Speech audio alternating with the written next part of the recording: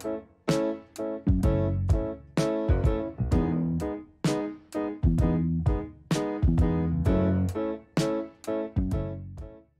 everyone. Welcome to this workshop on preparing for the Design Career Fair. So today we really are going to talk about how to prepare for the career fair, not just during it, but sort of what you can do ahead of time to be successful in this event. So as I mentioned, two career fairs for your population. We have the in-person Design Career Fair on the Friday the 24th. It runs from 11 a.m. until 4 p.m. I totally appreciate that some of you have classes and conflicts and all these other things, and you don't have the full time in which to leverage your time. We do encourage your school and the department and faculty to sort of make sure that you have that time to do that. But hopefully you can take advantage of that. The virtual fair is the following week on the 28th of February, and it runs from a shorter period of time. There's a smaller number of employers. There's over 60 for the in-person. There's about 21, I think now, for the virtual one. So lots of opportunities to connect with different types of employers depending on your particular interest area.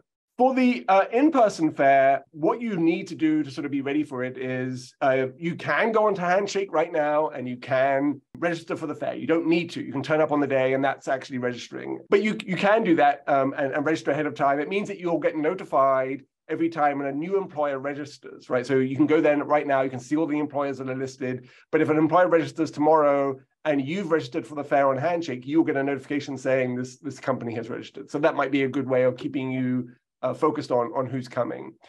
On the day of the event itself, you're going to come to Houston Hall. We're in 2 rooms, Bodeck Lounge and the Hall of Flags, and you'll see that there'll be check-in desks, and you'll come in with your pen card, and you'll tap our things and you'll get a sticker with your name on. And that's all you really need to do to participate in the fair. And then you can go between the 2 rooms and engage with the employers in that way.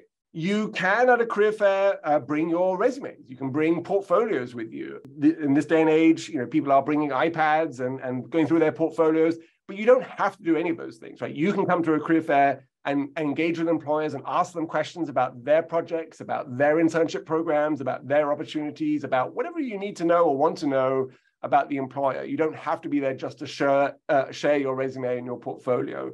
But as part of this fair, some employers are open to looking through your portfolio with you. Some are there just to answer questions about themselves. And you'll have to figure out who's who or which employer is which by sort of basically asking them how you can engage with them. And I'll sort of talk about what that looks like in a second. You'll also need an introduction to yourself, right? So there are 60, 70 tables there. You're going to approach a table. There may be a couple of representatives behind that table, and they're going to look at you, and you're going to walk up, and then you're going to have to sort of initiate the conversation, right? So you're going to introduce yourself, your name, you'll have your name badge on so they can see that, but you'll have to say something about yourself. I'm a second-year student. I'm focusing on this. I have a real interest in this type of design. I have a background in this, right? So whatever your narrative is that you want the employers to know about you, you have to sort of practice saying it loudly, saying it confidently, and then transition to a question to sort of get the conversation going, right? And the best questions are ones where you've done some research already on the employers and you're asking smart questions. The one thing that we get from employers every time that they really don't like at any career fairs, not just this one, but any career fairs, are students who come up to them and basically say, what do you do? Tell me about you, right? They've done no work to sort of figure out who the employer is or no background research. So that research component into who these employers are and why you might be interested in them, that's a really critical component to your career fair prep. The virtual career fair is obviously very different experience. In order to participate in this, you must register on Handshake, right? Because it's all run through the Handshake platform. It's not open yet for student registration because employers are still registering. And what the employers have to do is they have to set up interview schedules. They say, they have these 10-minute one-on-one schedules that they set up. And once those are set up, and once student registration is open, you can go in and schedule a 10-minute block with an employer. And that's your engagement. And 10 minutes is actually a long time.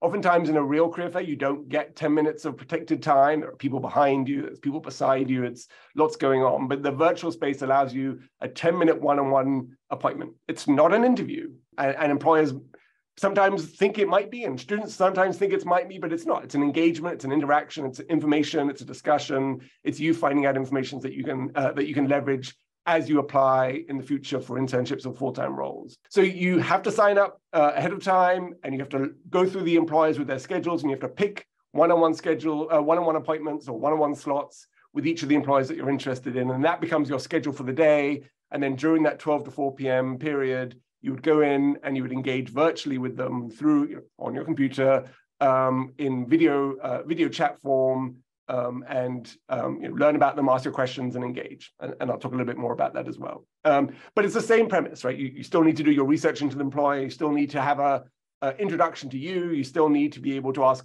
good, smart questions based on your research. And you still need to be able to share maybe your resume, maybe your portfolio, or a link to those things as part of that engagement. There are benefits and sort of not so much benefits for both of these venues, right? The traditional career fair where you're in person, it's overwhelming, it's loud, it's either hot or it's cold, or it's too many people. For introverts, it's very hard to manage. The virtual career fair has, to a certain extent, technology issues. Sometimes, the technology doesn't work and you can't connect, but it's a much, I think, more predictable and scheduled experience. So for people with introverted tendencies, it's much easier to know that you'll be meeting with this person at this time for 10 minutes, and there's nobody around you, and there's not too much sort of other stimuli in the environment that can sort of knock you off there. So certainly you're going to engage with employees in both of these events, but leverage them leverage the benefits of each style of the events. The traditional fair where you're walking around, you will engage with lots more people and you'll get a better sense of who people are. But the virtual career fair, you can have that 10 minutes of protected time that's going to be so helpful for you. If we think about then some of these best practices that I've begun to sort of touch on already, so for the in-person fair, you can go onto Handshake now, you can see all of the employers that have registered. Many of them will have posted jobs as part of the career fair registration. So you'll look at the employer and then you'll see that they have jobs posted. For many of your fields, they're not surprising internships or jobs. They're architecture jobs or planning jobs. So they're not too distinct, but the more you know about those positions, the better questions that you can have for the employers who you'll be meeting with. When you go to a career fair, you're not actually applying for a role sort of officially, right? So you might have a resume, you might give it to the employer, they might look at it, they might put it in their pile. But in most cases, and I say most because employers can do whatever they like, but in most cases, that's not the actual application, right? You're still going to apply online to something so that you're in their systems. So what you can actually do at a career fair is actually gain knowledge that makes your future application better, right? What you take away from a conversation, you can actually use in your resume. And so that's one way that I would see these types of engagements is not, I'm here to apply, but I'm here to learn more so that when I do apply, I'm a better candidate. The resume book is still not necessarily an application, right? So anyone who submits a resume, we're going to send that whole book of resumes to the employers, to every employer that's coming. They can look through that. And what we're encouraging the employers to do is to contact students that they're interested in based on going through that resume book. Now, there could be hundreds of resumes in there, right? So I don't know how employers will necessarily sort through that. Keyword is obviously going to be an important aspect. They might scan and look for other things. But that's an opportunity for employers to reach out to you.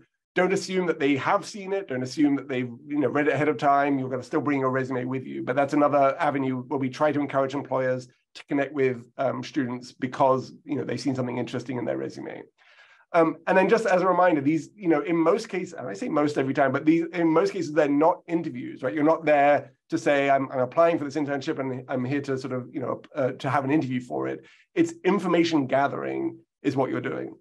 Some employers are going to set up interview spaces. In our building, we have an on-campus interviewing suite with different rooms.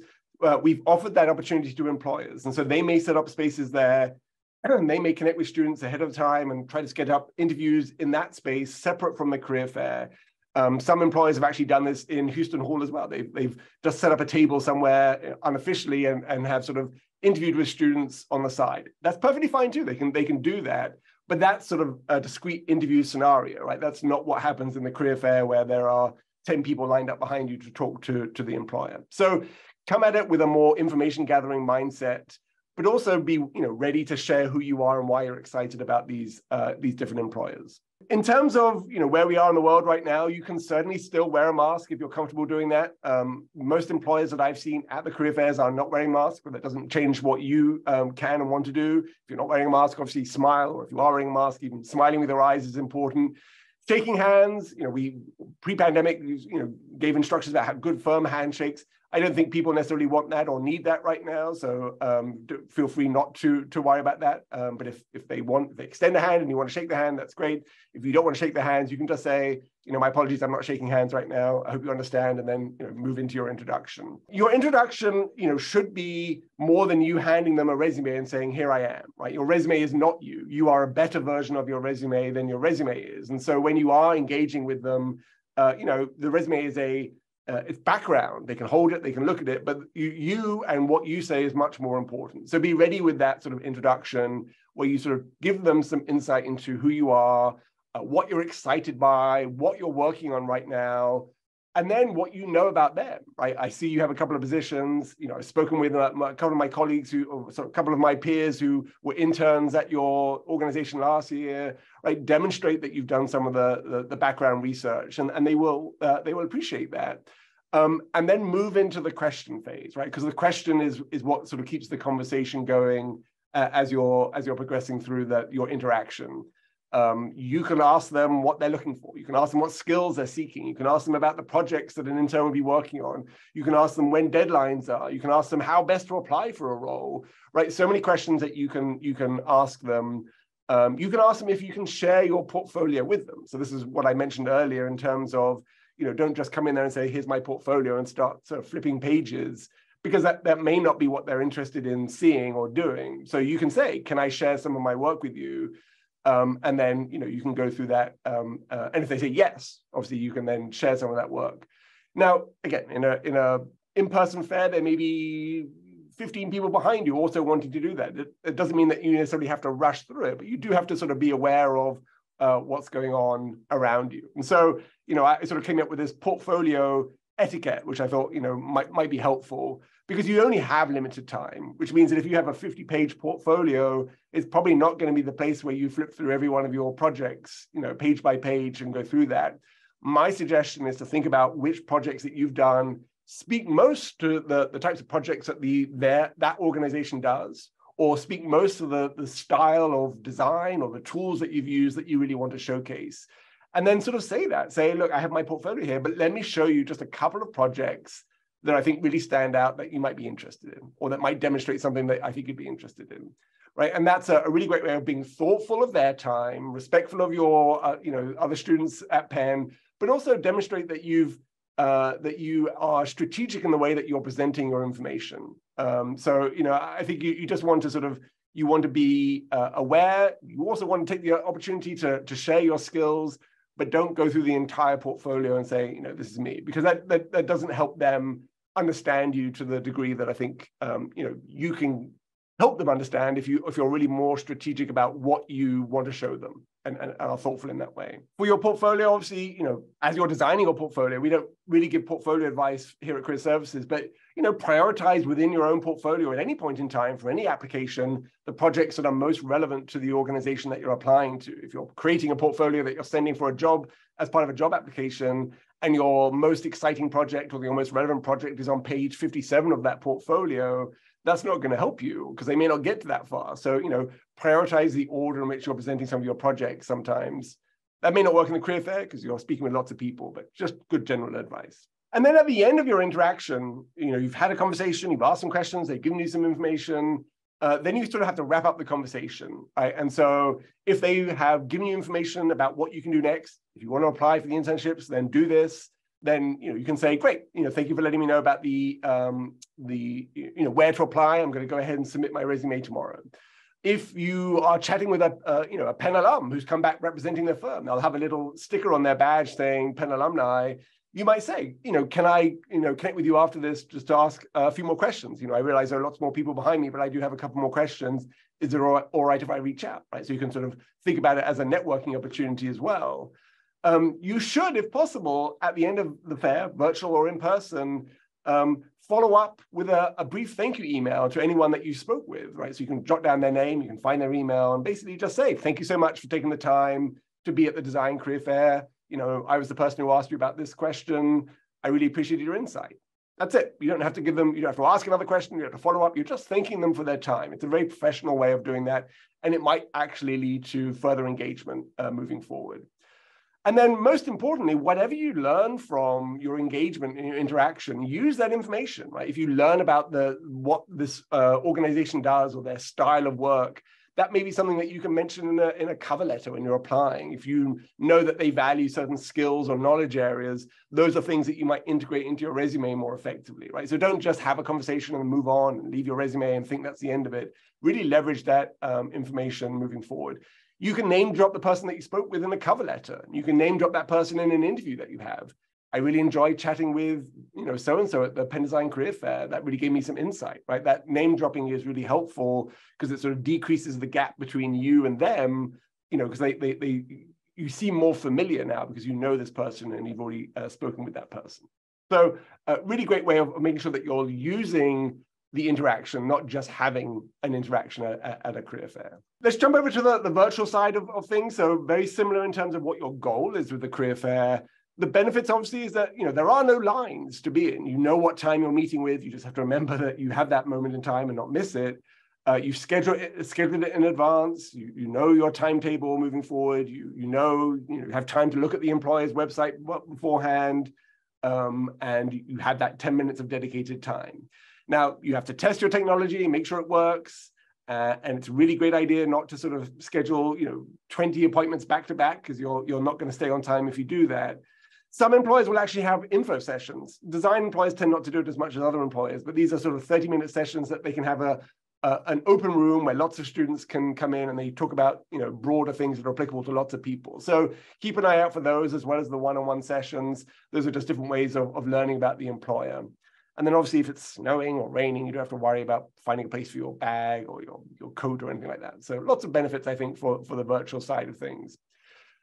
When you go onto Handshake and you look at the virtual design career fair, there are two different events, the in-person and the virtual. You'll see that registration for students doesn't open up until the 21st.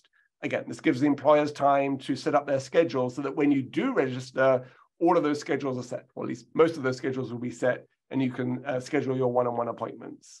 So don't jump over there now and see that, but you can follow that little blue, I don't know what it's meant to be, a bookmark, I suppose.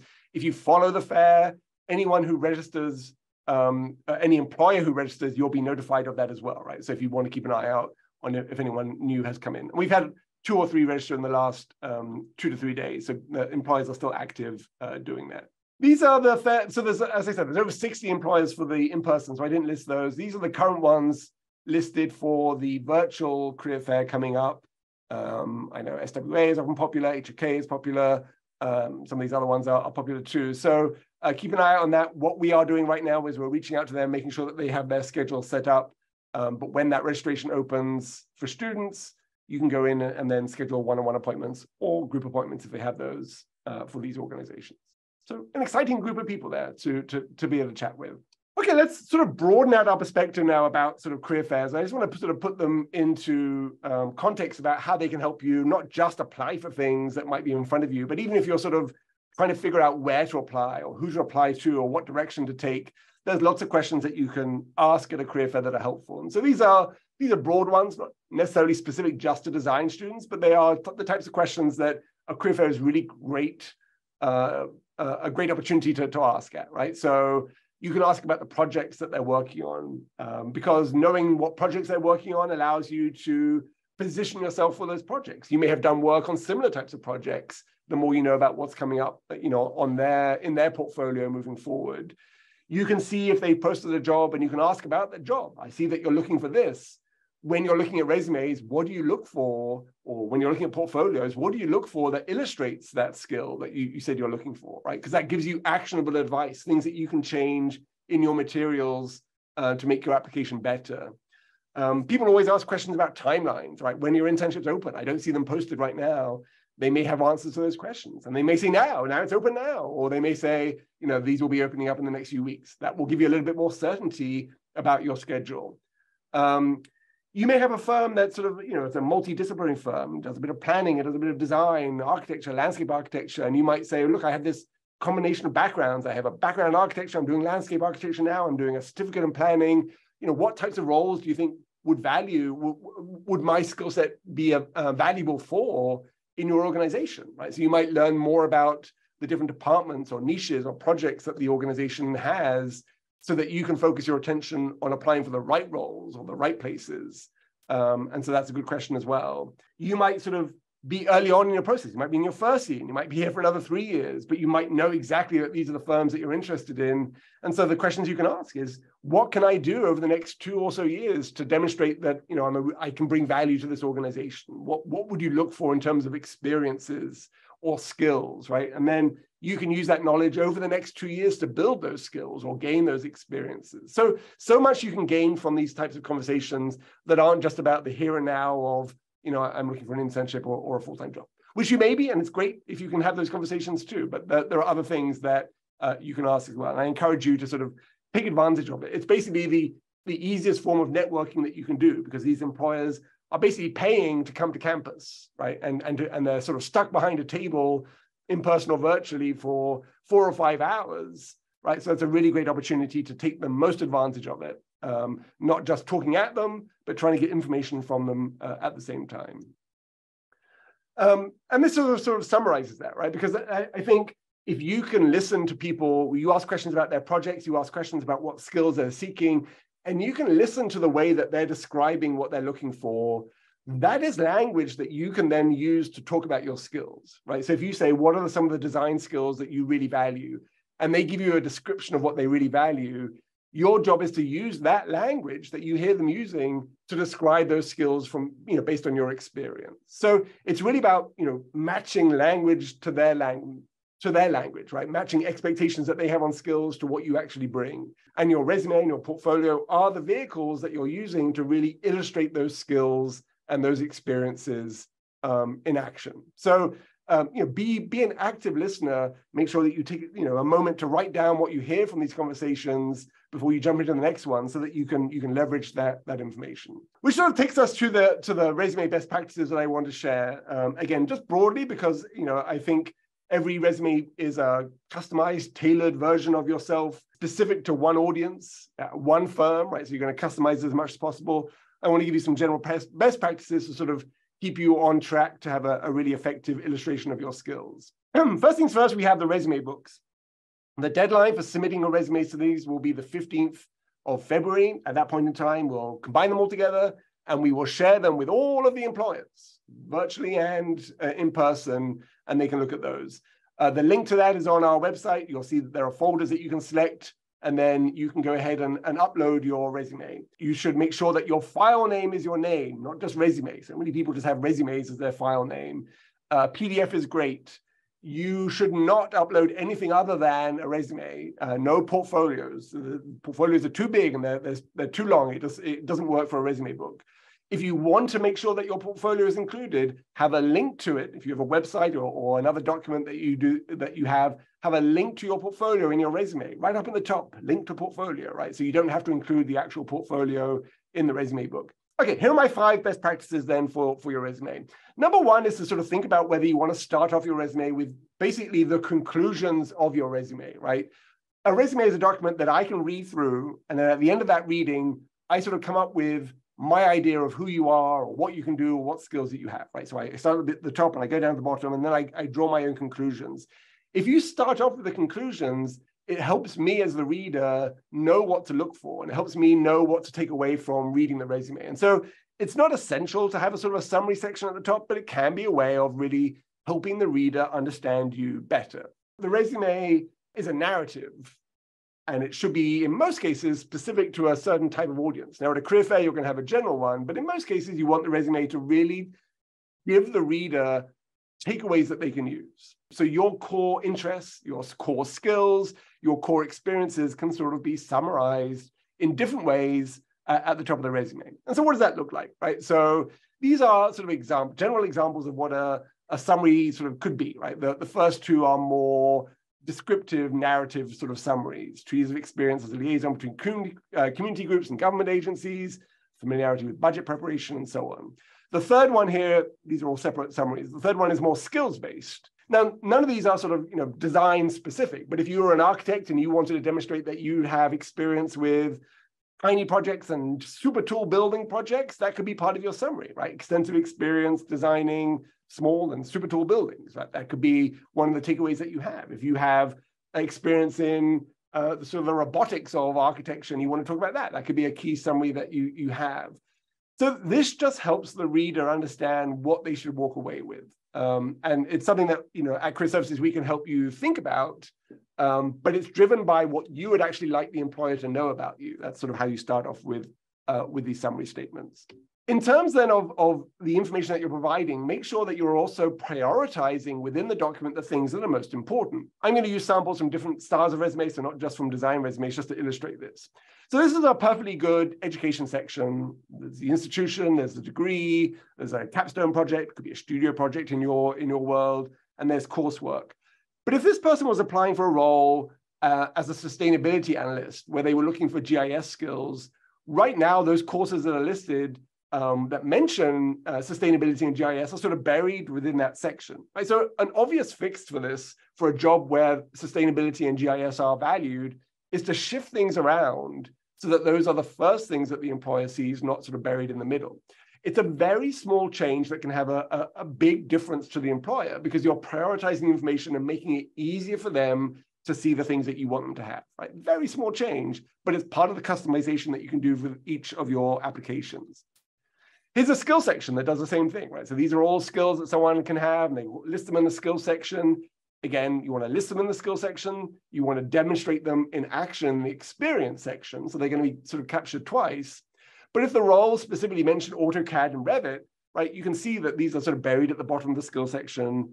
An easy fix to prioritize this would be to move the entire architecture sort of subheading to the top and move those two skills to the forefront. Right now, obviously, there are other skills that they're looking for. This is just a basic illustration. But these are the types of small changes that I think you can easily enact when you're customizing your resume for particular applications. The main part of the document then is going to be your bullet points, where you actually describe the things that you're doing. And it's worth thinking about how these fit in with your portfolio, right? Your portfolio, in many cases, depending on your field, is the outcome of the work that you've done. It's an illustration of the thing that you've designed or the project that you've worked on. It doesn't always talk about the skills that you use to do that, whether those are collaboration skills, technology skills, project management skills, design skills, or whatever that is, right? The resume is a skills-focused document. So all of the skills that you use to do a project want to be illustrated, or at least all of the relevant ones to your audience want to be illustrated. The cover letter is where you tell stories about why you did some of these things, right? It's a more personal document. And we're not really touching on cover letters today because you don't need those for career fairs. So when you're writing about your skills in a resume, when you have these bullet points, there are three main points that you want to cover. The skill that you're using, or that you have used, that is relevant to your audience, the context in which you use that skill, and then in many cases, the outcome that's connected with that. You won't always have a sort of a significant outcome, but anytime that you do have an outcome, it's good to mention that. The outcome might be a completed project. The outcome might be an award as part of a competition. The outcome might be a novel design approach or a new technology that you learned, right? Or a new collaboration that you formed, right? Lots of different ways of doing that. Where the context is relevant to the organization that you're applying to, you can talk about it a lot. Where the context is less relevant, you want to spend much more time on the skill itself, because the skill is what's transferable. You're not going to bring that project with you, but you are going to bring the skill with you. This is what I often see when I look at resumes, first draft resumes. People come in with bullet points that look like this: created drawings, worked on public exhibit, gave presentations, right? And the challenge here is when you read your bullet points, in your mind, you see something very different from when I read your bullet points, because you lived that experience, right? You're like, I did it, I know what I did, it was great, I did lots of things. And when you read these things, your brain fills in all the gaps. When I read it, I only have the words on the piece of paper, right? And I can't really create an image of you or your skills or the value that you bring based on these descriptions. So you need to be a little bit more descriptive to create very key imagery in my head so I can imagine you doing these things. The better I can imagine you doing these things, the easier it is for me to imagine you in the roles that you're applying to. Right, so these are just broader descriptions of what those things could look like, right? So rather than just research, it's research and selected planting and paving materials, created concept diagrams using AutoCAD and Rhino, produced hand drawings for these things, right? So they're just a little bit more detail. You can integrate the scale and the scope of the project. Was it a tiny project? Was it a 20,000 square foot project? Was it 50 stories or 2 stories, right? Whatever the scale is that you are using to describe your work, you can integrate some of those descriptors to illustrate to the reader the knowledge that you have and the skills that you use. So make it descriptive, make it so that I can picture you doing these things. And that's sort of your goal with the resume. Here are just other examples, right? Designed and implemented new building condition and tracking systems using these tools and became the go-to person in the office for this software application, right? So this was an outcome. People came to me as the content expert for this area. Quantifying things with numbers makes it more tangible, makes it more believable. So these are things that you can do as well to make these things come to life. So if you have a half-line bullet point, if your bullet point is made up of only 6 words, for example, it's probably not going to be enough to give a clear illustration of your skills in action. So look at your resume and say, do I need to provide more context to really illustrate what that skill looks like? Formatting is important only because you don't want anyone to ever notice your formatting, right? You just want them to notice the content. And so if you have great formatting, it means that no one sees it. If you have poor formatting, it means that people can see it. Oftentimes, when you're trying to sort of condense things down to a one-page version, which is perfectly great for an internship, even for some full-time roles, people cram in things and it's too crowded and it's overwhelming, and it's the difference between a weed-infested forest versus a nice airy promenade with a summer breeze coming through it, right? Everyone would choose the one on the right here, and everyone choose to read a resume that has enough white space to navigate through. So think about the spacing to give the reader the ability to understand your experience. If it's too crowded, it's mentally confusing and overwhelming. If it's spaced out consistently and appropriately, it's easy to see and easy to navigate through. For those of you who are designers and architects, think about it as one of your projects. Think about helping people navigate through the space.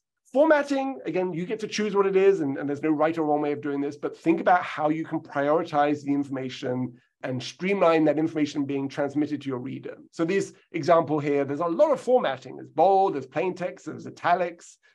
Things that are in bold are not necessarily important, like Philadelphia, PA is not important, but it's bolded. So, you can do a very quick change, and this is just a suggestion, again, not a thing you have to do. Bold the degree, bold the institution, keep everything else plain text, and it stands out easily. It's easy to see the things that are most important, right? So just be consistent, be thoughtful, and think about how best to communicate the information to your audience. This one is one that catches a lot of people, the hyphens between dates. Does anyone care that they're different? I guarantee if you look through your resume, you'll see some inconsistencies.